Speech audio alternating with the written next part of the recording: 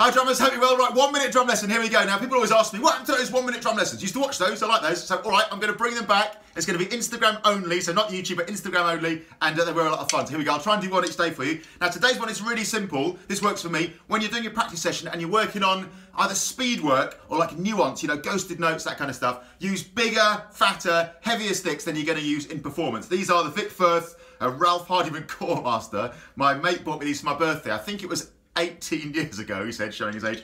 And I think it's brilliant. When you first sit down, you just get those physical skills firing with those big boys. I was going to say a bad word. Those big boys. And then when you go to the regular sticks, man, you turbocharge. That was your 1 minute drum lesson for physical skill building, speed and nuance, bigger sticks, heavier sticks than you're going to use in performance.